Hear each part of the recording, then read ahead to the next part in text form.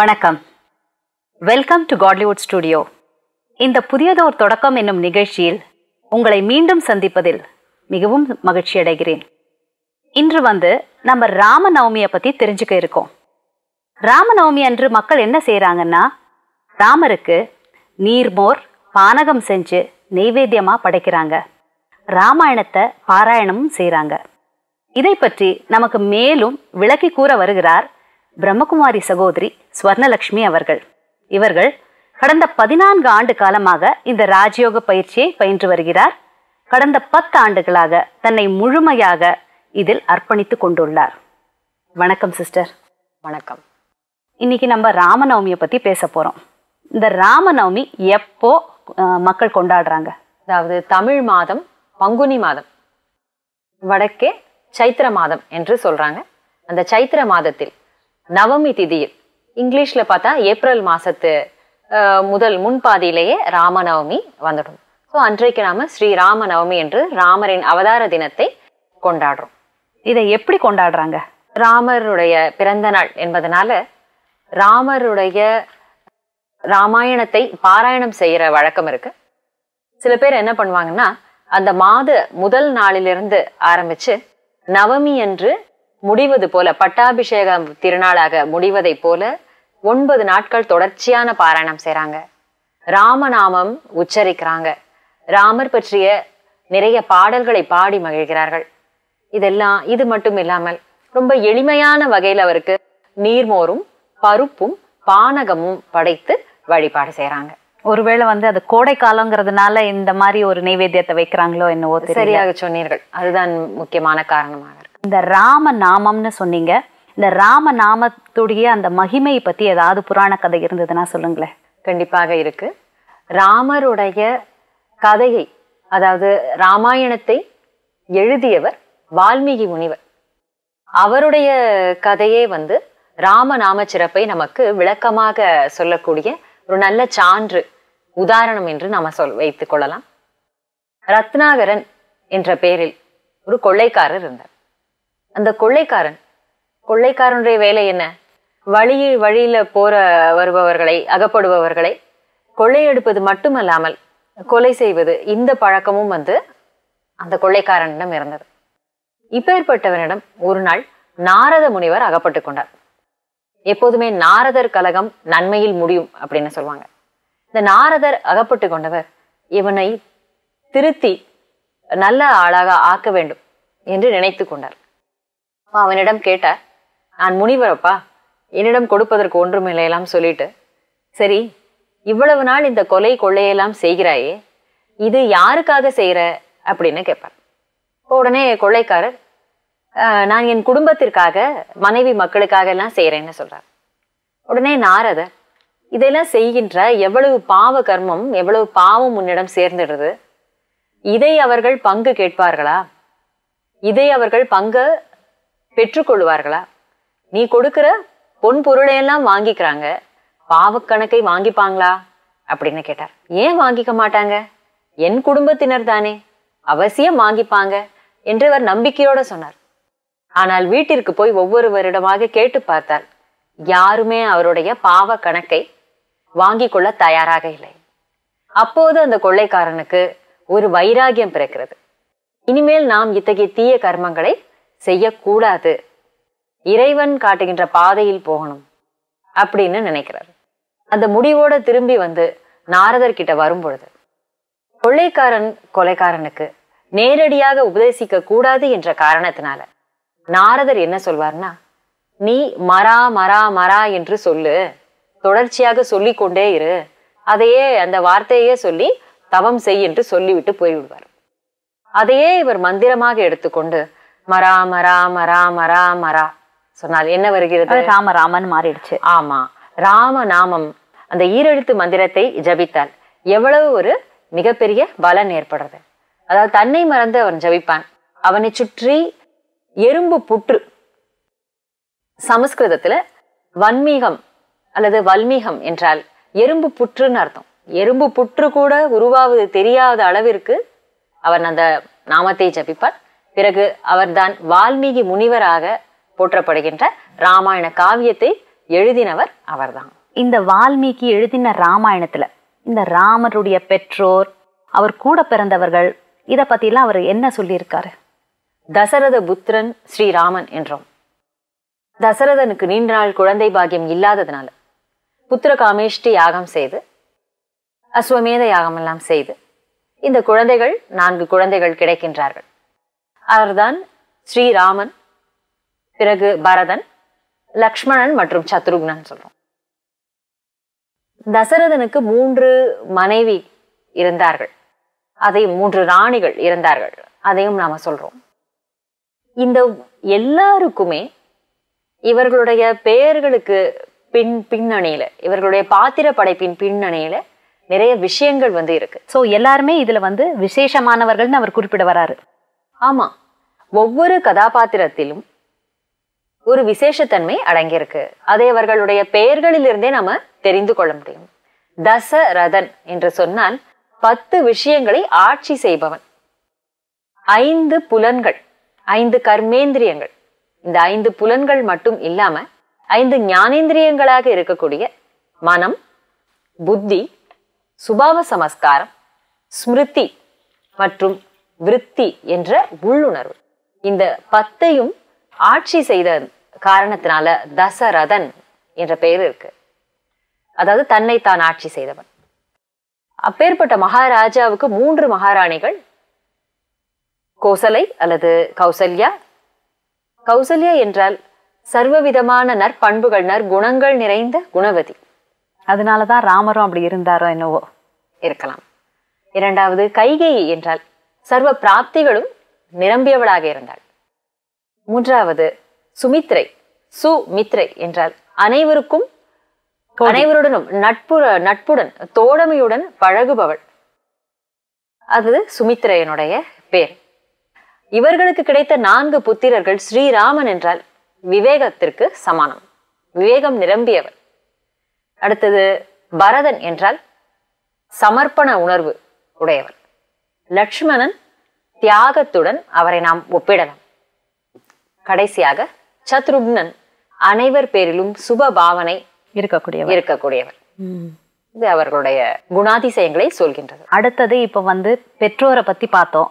அடுத்தது அவருடைய மனைவி சீதைய பத்தி நீங்க என்ன படிச்சிருக்கீங்க?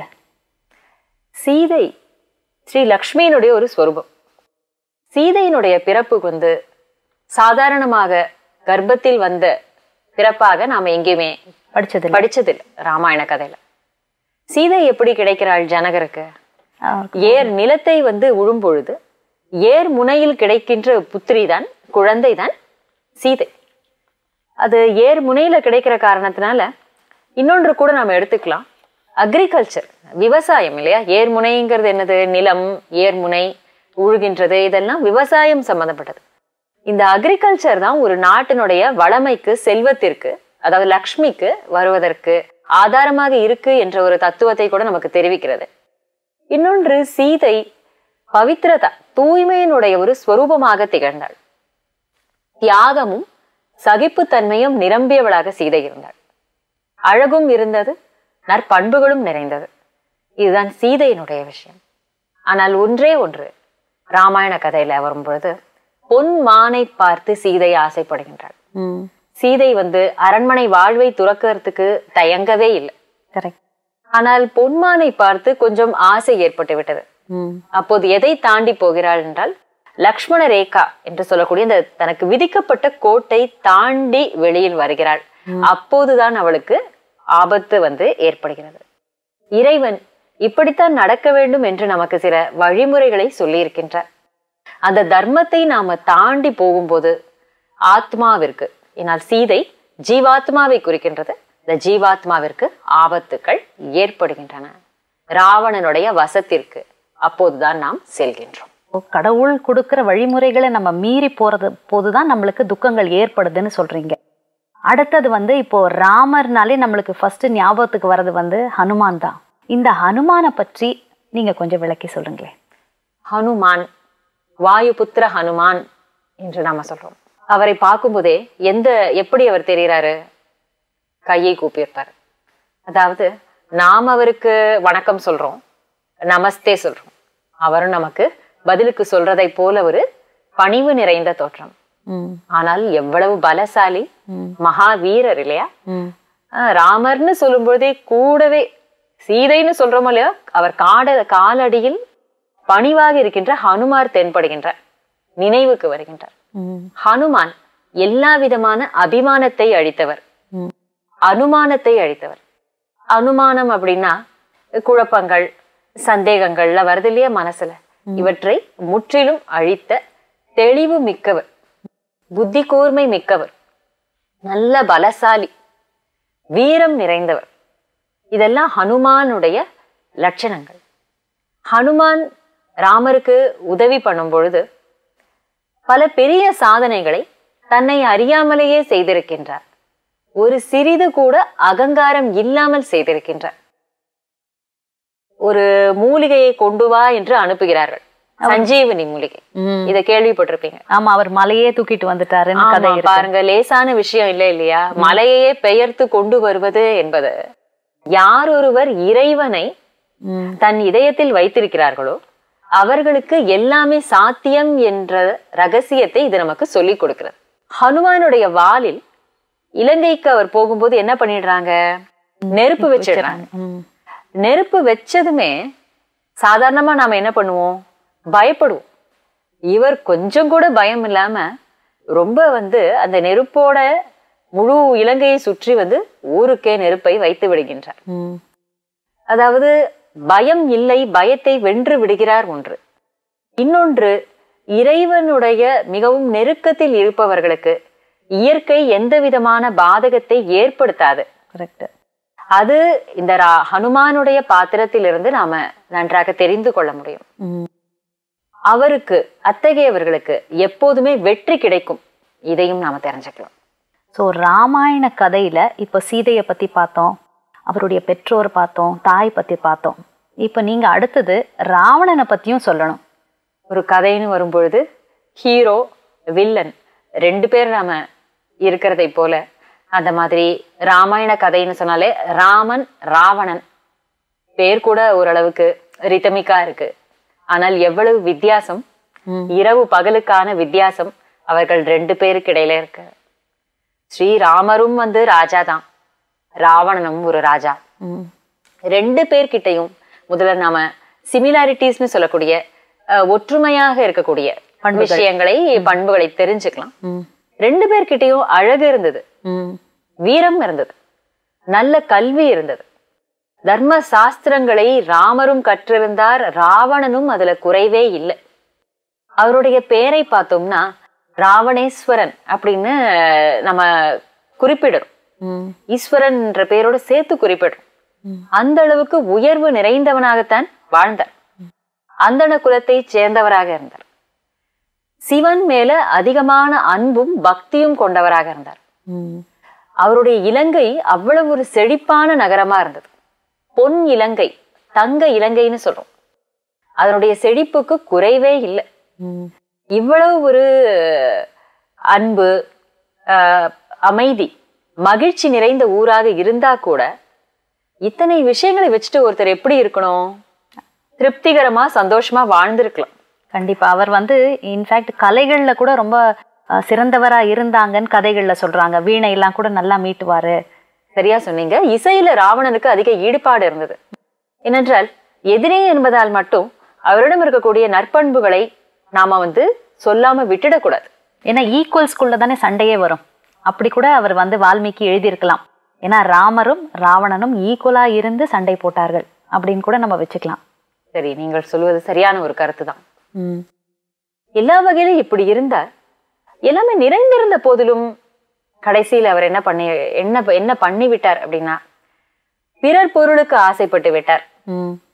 பெண்ணாசை இருந்தது, பொருளாசை இருந்தது, இன்னும் இன்னும் வேண்டும் என்பது இருந்தது, நான் பெரியவன் என்ற ஒரு உணர்வு இருந்தது. இது அவருடைய அழிவுக்கு காரணமாக ஆகிவிட்டதுன்னு நம்ம சொல்லலாம். ஆன்மீக விஷயத்தை சொல்லும் பொழுது ராவணன் என்றால் என்ன? ஆண் பெண் இருவருக்கும் இருக்கக்கூடிய, இருவருக்குள்ளேயும், அதாவது ஜீவாத்மா என்பது ஆண் உடலுக்குள்ளேயும் இருக்கு, பெண் உடலுக்குள்ளேயும் இருக்கு. இந்த 2 பேருக்குள்ள இருக்கக்கூடிய தீய குணங்கள், அசுரத்தனமான குணங்கள், காமம், குரோதம், மோகம், பேராசை, அகங்காரம், இந்த 5ம் 10. இந்த 10 சேர்ந்துதான் 10 தலை ராவணனாக நாம காட்டுறோம். அதர்வைஸ் 10 தலைகளுடைய எந்த ஒரு மனிதரும் இப்படி இருக்க முடியும்?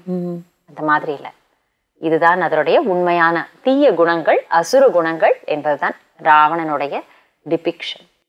இன்னொன்று நீங்க அடிக்கடி கேள்விப்பட்டிருக்கலாம், பண்டிகை காலத்தின் போது ராம்லீலா நம்ம வட இந்தியால அதிகமாக செய்யப்படுறது. ராம்லீலா ராவணனுடைய ஒரு கட் அவுட் போல உருவ பொம்மையை ரொம்ப பெரிய அளவுக்கு உருவாக்கி வச்சுட்டு அதை யாரு ஜெயிக்கிறாங்க, அழிக்கிறாங்கன்னா ராமன் அழிக்கிறார். 2 பேருக்கு இடையில யுத்தம் ஏற்படுறது. கடைசியில் ராமன் ராவணனை வென்று விடுகின்றார். தீமையை நன்மையானது வெற்றி கொள்கின்றது என்பதனுடைய ஒரு விஷயம்தான். ஒவ்வொரு ஆண்டும் பாத்தீங்கன்னா ராவணனுடைய சைஸ, அந்த உருவ பொம்மையுடைய அளவை அதிகப்படுத்தி கொண்டே போகிறார்கள். அப்படின்னா அவர் இறக்குறதே கிடையாதா? ஆமாம், எங்கே இறக்கின்றார்? ராவணன் என்பது அதர்மத்தினுடைய ஒரு சிம்பலைசேஷன். அது உலகத்துல மேற்கொண்டு அதிகமாகிக் கொண்டே செல்கிறது என்பதைத்தானே இது குறிக்கிறது.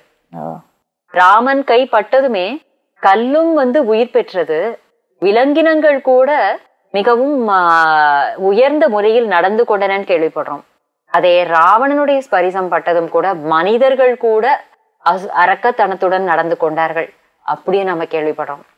அதனால அவ்வளவு நற்பண்புகள் இருந்தால் கூட அவை அனைத்தும் வெளியே தெரியாமல், அதிகமாக பேசப்படாமல் தீய குணம்தான் பேசப்படுவதாக ஆகிவிட்டது. இப்ப இன்னொரு கேள்வி சிஸ்டர், இந்த ராமராஜ்யம், ராவண ராஜ்யம்னு சொல்றாங்க, இதை பற்றி கொஞ்சம் விளக்கி கூறுங்களேன். ராமராஜ்யம் வேண்டும், இது நம்முடைய காந்தியடிகளுடைய ஒரு கனவு. நம்ம எல்லாருடைய கனவுன்னு கூட சொல்லலாம். ராமராஜ்யம்னா என்ன? ஒரு ஐடியல் கிங்டம். ஐடியல் கிங்டம் என்று சொல்லும் பொழுது அனைவருக்கும் அனைத்தும் கிடைத்த ஒரு ராஜ்யம். அனைவருமே சுபிட்சமாக, சுகமாக, அமைதியும் மகிழ்ச்சியும் நிறைந்தவர்களாக வாழ்ந்த ராஜ்யம். ராஜாவுக்கு மட்டும் எல்லாம் இருக்கு, பிரஜைக்கு இல்லை என்பதல்ல. ராஜாவும் நிரம்பி இருந்தார், குணங்களாலும் நிரம்பி இருந்தார். பிரஜைகளும் அப்படியே நிரம்பி இருந்தார்கள். செல்வத்திலும் சரி, குணங்களிலும் சரி நிரம்பி இருந்தார்கள். அவர்களுடைய தேவையை அந்த ராஜ்யம் பார்த்து கொள்ளும். அதுதான் ராமராஜ்யம் என்பது. அதற்கு ஜஸ்ட் ஆப்போசிட், எதிர்ப்பதமான ஒரு விஷயம் ராவண ராஜ்யம். அது தர்மத்தின் பிரதிபலிப்பு, இது அதர்மத்தின் ஒரு பிரதிபலிப்பு. அதே உலகம் தர்மங்கள் எல்லாம் தாழ்ந்து போய் செயல்கள் கீழானதாக ஆகும்போது, எண்ணங்கள் கீழானவையாக ஆகும்போது ராவண ராஜ்யம் மேலோங்கி விடுகின்றது. தன்னை யார் என்று மறந்த நிலையில் ஜீவாத்மா செயல்படுகிறது. அப்போது ராவணனுக்கு அடிமையாகி விடுகிறது, தவறான காரியங்களை செய்கின்றது. இதனுடைய ஒரு சிம்பலைசேஷன் ராவண ராஜ்யம். ஒரு இலங்கையில் மட்டும் அல்ல, உலகம் முழுவதிலும் தவறுகள் நடக்கும் இடமெல்லாம் ராவண ராஜ்யம் தான் நடக்கிறதுன்னு சொல்லணும். ஓகே, இப்ப இது வரைக்கும் வால்மீகி எழுதின ராமாயணத்தை பத்தி பேசினோம். இப்ப கம்பரை பத்தி எடுத்துக்கிட்டோம்னா, கம்பர் என்ன சொல்லுவாரு? அலர்ந்த செந்தாமரை போன்ற முகம்னு ராமரை சொல்றாரு. அதை பத்தி கொஞ்சம் விளக்கி சொல்லுங்களேன். அழகான ஒரு வார்த்தையை நீங்க குறிப்பிட்டு சொல்லியிருக்கீங்க. ஏனால் ராமனுடைய விழாக்கள் தமிழகத்தில் எப்போதெல்லாம் நடக்கிறதோ அப்போதெல்லாம் பலமுறை நாம டிவில பல பேச்சாளர்கள் பேசும்பொழுது கேட்டிருக்கிறோம். அலர்ந்த செந்தாமரை என்ற வார்த்தையை குறிப்பிடுறாங்க. கம்பன் சொல்றாரு, இப்பொழுது எம்மனோரால் இயம்புதற்கு அரிதே, யாரும் செப்பரும் குணத்து ராமன் திருமுகச் செவ்வி நோக்கின் ஒப்பதே முன்பு பின்பு அவ்வாசகம் உணரக் கேட்ட அப்பொழுது அலர்ந்த செந்தாமரையினை வென்றதம்மா. எவ்வளவு அழகான பாடல் பாருங்க. கண்டிப்பாக. முன்பு பின்பு அப்படின்னா, கைகேயி ராமனை அழைத்து காட்டிற்கு போக வேண்டும், 14 வருஷம் பரதன் நாட்டை ஆழ்வான்னு சொல்றாங்க. சாதாரண ஒரு மனிதராக இருந்தால் முகம் எப்படி ஆகியிருக்கும்? கண்டிப்பாக வாடி இருக்கும். ஏன்னா மறுநாள் ராஜாவா மாற போறாரு. அதுக்கு முன்னாள் அந்த பதவியும் கொடுக்க மாட்டோம், காட்டுக்கும் போகணும்னு சொன்னா கண்டிப்பா வந்து ரொம்ப வருத்தம் தான் பட்டிருப்பாங்க. ஆனால் ராமனுடைய முகம் கம்பன் சொல்கிறார் முன்பும் பின்பும் ஒரே மாதிரியாக இருந்தது. முகம் ஒரே மாதிரியாக இருக்கும் என்றால் மனநிலை எப்படி இருக்கணும்? It is a balanced state of mind during the good and the bad. அதனால சமநிலையில மனோநிலையில இருக்கின்றார். அந்த அளவுக்கு உயர்ந்த பண்புடையவர் ஸ்ரீராமன். அது கம்பர் அவ்வளவு அழகான அலர்ந்த செந்தாமரை. செந்தாமரை எப்போதுமே வந்து மலர்ந்திருக்கும் சொல்ல முடியாது. இன்றைக்கு மலர்ந்திருக்கும், நாளை அது வாடி விடலாம். ஆனால் இது எப்பொழுதுமே அலர்ந்த செந்தாமரை போல. இன்னொரு பாட்டுல கூட சித்திரத்தின் அலர்ந்த செந்தாமரை, சித்திரத்துல வரைஞ்சிருக்கிற தாமரை ஒரு நாளும் வாட போறதே வாடாது கண்டிப்பா. அதனால அவ்வளவு அழகாக குறிப்பிடுகின்றார். இதுல இன்னொரு கேரக்டரும் வந்து வால்மீகி சொல்லுவாரு, கும்பகர்ணன்ற ஒரு கேரக்டரை வந்து சொல்லுவாரு. இவருக்கு ஏதாவது விளக்கம் இருக்கா? கும்பம் கலசம், கர்ணம் என்றால் காதுகள், கலசம் போன்ற பெரிய காதுகளை உடையவர் அப்படின்னு கூட ஒரு பொருள் சொல்லலாம். ராவணனுடைய தம்பி கும்பகர்ணன். கும்பகர்ணனை பற்றி நம்ம சொல்லும் பொழுது 6 மாதம் விழிப்பு, 6 மாதம் தூக்கம், தூங்கிக் கொண்டே இருப்பாரு. அவரை எழுப்புறதுக்கு சாதாரணமா எழுப்ப முடியாது, சுலபமா எழுந்திருக்கவே மாட்டார். அவ்வளவு வாத்தியங்கள் எல்லாம் முழங்குவாங்க. பக்கத்துல காது கிட்ட வந்து அவ்வளவு வாத்தியங்கள் முழங்கினால் கூட எழுப்புறது ரொம்ப கஷ்டம். இது விளக்கம் சொல்லணும்னு சொன்னா, அஞ்ஞானத்தில் தன்னை மறந்த நிலையில அந்த அளவிற்கு உலகிய விஷயங்களில் மூழ்கி இருப்பவர்கள் எவ்வளவுதான் ஞானத்தை கொடுத்தாலும் எழுப்புவது கஷ்டமாக இருக்கிறது என்பது கூட நம்ம சொல்ல முடியும். ராவணனுடைய போர் வருகின்ற யுத்தம் வருகின்ற நேரத்துல கூட அவ்வளவு எழுப்பினாங்களாம், ஆனா ரொம்ப தாமதமாகத்தான் எழுந்திருந்தார் என்று சொல்லப்படுகிறது. ஸோ ரொம்ப அழகா சொல்றீங்க கும்பகர்ணனை பத்தி. இப்போ நீங்க வந்து இந்த ராம நவமியில நம்ம எந்த விதத்துல ராமரை நினைக்கலாம், இத பத்தி நீங்க சொல்லுங்க. ராமருடைய குணங்களை, சிறப்பு அம்சங்களை பற்றி சொல்லணும்னா, அவர் ஒரு உதாரண புருஷர், ideal personality to follow. Maryada Purushothamar என்று அவருக்கு ஒரு பட்டம் இருக்கின்றது.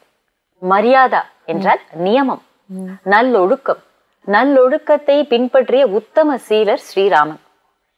எந்த ஒரு தருணத்திலையும் அவருடைய வாழ்க்கையில நெகட்டிவான, அதாவது பாதகமான சூழ்நிலைகள், சம்பவங்கள் நடந்த போதிலும் அதற்கு காரணமாக இருந்தவர்களை அவர் ஒரு பொழுதும் வெறுப்புணர்வுடன் பார்க்கவே இல்லை, நினைக்க கூட இல்லை.